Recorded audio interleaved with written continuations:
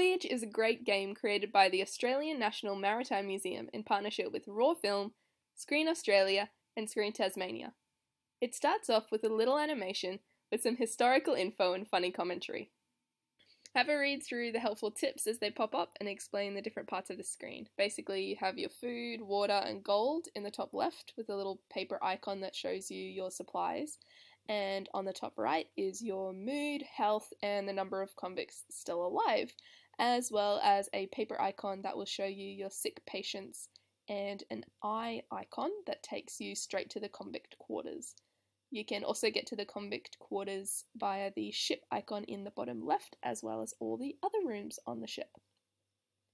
The first step is to choose your ship. Pick a ship with a decent speed, but don't pick something if it says it doesn't cope well with storms. Next, pick your captain. You have some mean ones, a risk taker, a jolly captain who drinks too much, and a young captain with limited experience. I prefer the firm discipline over risk-taking, what with all those rowdy convicts to keep in line, so I'm going to pick Captain George Goodman. Okay, next you need to pick your supplies. This part is important because if you spend all of your gold straight away, you won't be able to buy anything on the trip. I'm going to get rid of anything I think isn't essential, including hard-boiled lollies because they can cause toothaches. I'm not going to bother with rum. Limit the amount of other supplies like flour because I can pick some up later, and I'll increase sauerkraut, which helps with scurvy and it lasts longer than fresh fruit. Next up is this tricky little game where you have to sort the supplies as they fall on the ship. The top row is mostly for the passengers, while the bottom is best for barrels of water. Have a look at the rooms, then click Start Loading.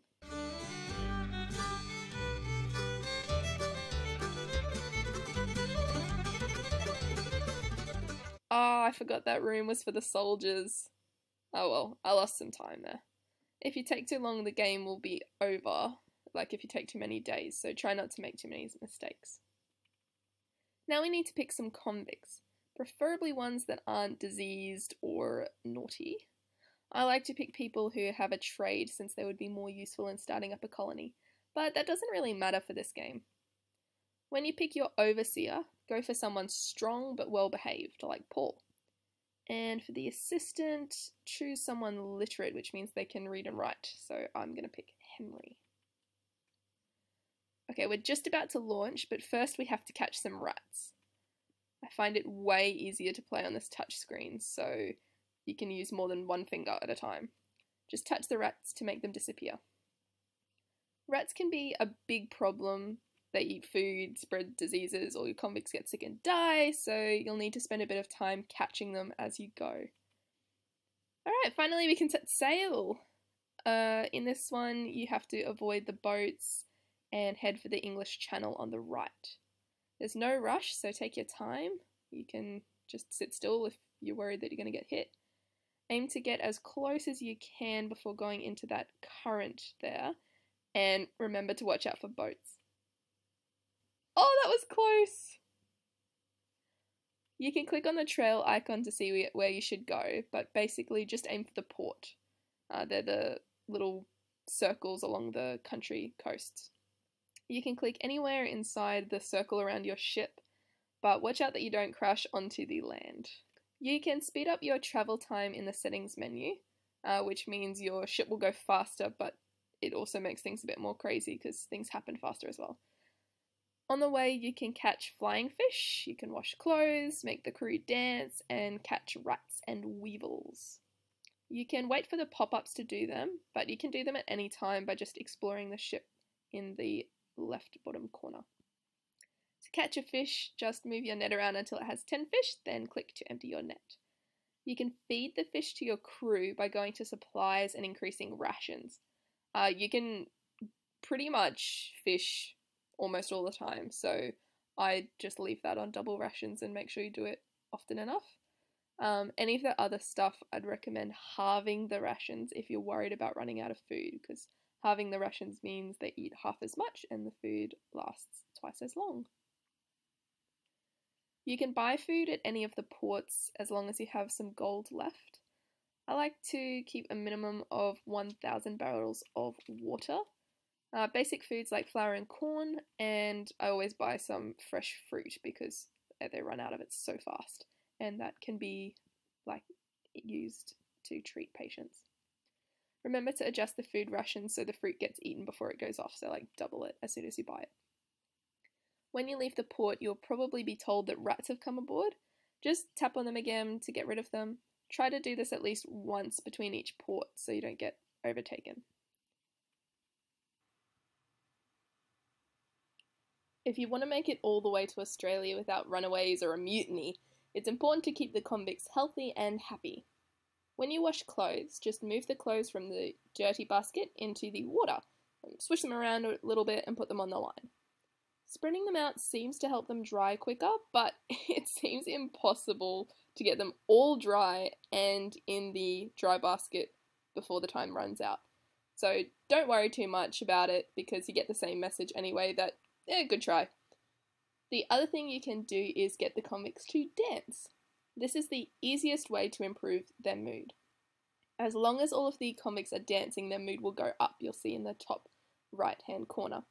You can wait for the convicts to get bored and they stop dancing, and then you can tap on them and make them dance, but you can also just tap on them the whole time and make sure they're always dancing because then you get the most mood points.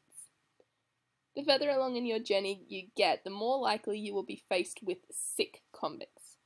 Drag symptoms into the boxes on the left. If one has a cross, drag it back and choose a different one.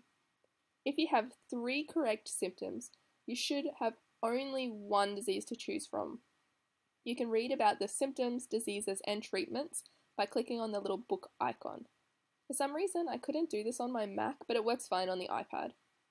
Choose the treatments you think would work. For anything contagious, make sure you isolate the patient so it doesn't spread.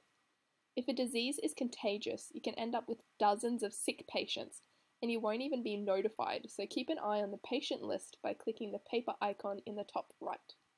You can treat lots of patients at once if you know what's wrong with them. Untreated patients die, which is bad. You can get fired and put in jail. You don't want that to happen. If you want to see how you're going, check out the journal in the bottom right corner. This will tell you what's been happening, for example, if any convicts have died lately, or if there's any storms coming, or anything else. For example, if a pop-up came and you weren't quite sure what it said, just have a double check in there. If you make it all the way to Cape Town without being fired, put in jail, drowning, running out of food, or being overtaken by rats, congratulations! Feel free to spend the rest of your gold here buying final supplies. This is also a good time to do some more fishing because somewhere in the last leg of your journey you will probably encounter a storm. And storms are bad for fishing, apparently. The flying fish don't like storms.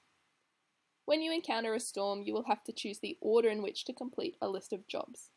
Basically, just start with the storm-related stuff, the anchor, the sails, and the lamps. I don't know if the boats can catch on fire, but it would be a shame if they did. The last thing to do is scrub the deck, if you get the time. After all of that preparation, you'll either breeze through the storm, skip the storm completely, or lose time completing repairs. Now double check that your patients are healthy, feed everyone chocolate, and have a little dance party, because by now you should have reached Van Diemen's Land, aka Tasmania, hopefully with less casualties than I did. After an hour of playing, I fished 7 times, had 3 dance parties, went on 4 rat hunts, did 5 loads of washing, 1 round of weevil catching, and treated 22 patients, only 2 of which died. Not too bad, but I bet you can do better. I'd love to hear how you go, and if there are any other educational game walkthroughs you'd like to see, comment below and make sure you subscribe so you don't miss out. Celebrate learning!